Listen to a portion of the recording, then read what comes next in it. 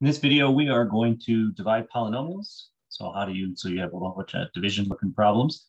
These are pretty straightforward, but it gets a little bit different when you have addition and subtraction. That's kind of more where we're heading.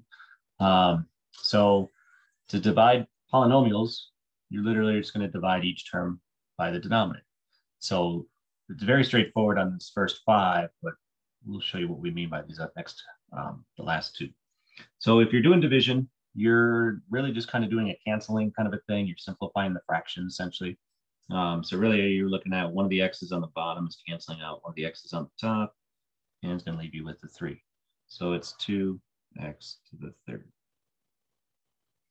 If you're looking at this one, you got a 6 divided by a 2. So a 2 goes into both of those. So that'll be a 1, that'll be a 3. And then you got 3 y's on the bottom, canceling 3 of the y's on the top. So that would leave you with a 3y squared.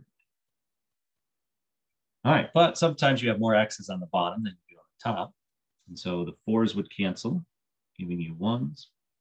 The x on the top would cancel with one of the x's on the bottom. And you would just have a negative. Oops, made a negative on that one as well. And you have an x left over on the bottom, nothing left over on the top. So you should have a 1 still left. All right, here you get a 5 and a 15. 5 goes into both, so that goes into it 1 time, goes into it 3 times. More x's on the top by 2. So you're getting still a fraction with a 3 on the bottom and 2 x's left on the top because 2 of those will cancel 2 of those and leave you with 2. All right, and then here, we're gonna take a 3 out of both of them. So that leaves it with a 1, leaves us with a 4. You got x to the third on the bottom, you got x on the top, so you got more x's on the bottom by 2. So you'd have a 4 and an x squared left on the bottom and nothing on the top because that x would cancel one of those x's. So then at minimal, we should leave it as a 1. All right, so here's where we get to the adding, subtracting ones. All that means is you're going to divide each term by that denominator. So it turns into 3x cubed minus x squared. But each of them is going to be divided by x cubed. All right, so it basically becomes 2 problems in 1. So the x to the third on the top cancels the x to the third on the bottom, just leaves you with a 3. You got 1 more x on the bottom than you do on the top.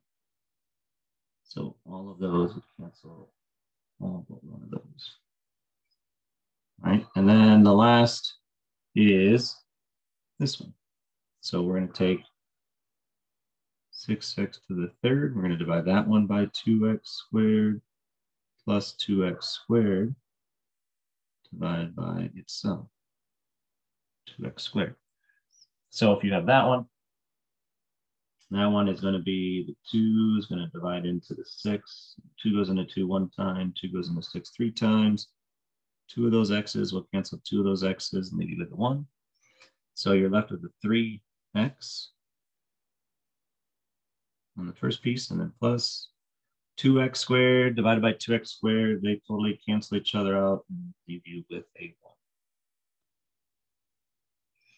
All right, and that was dividing polynomials, at least when you have just dividing by a monomial on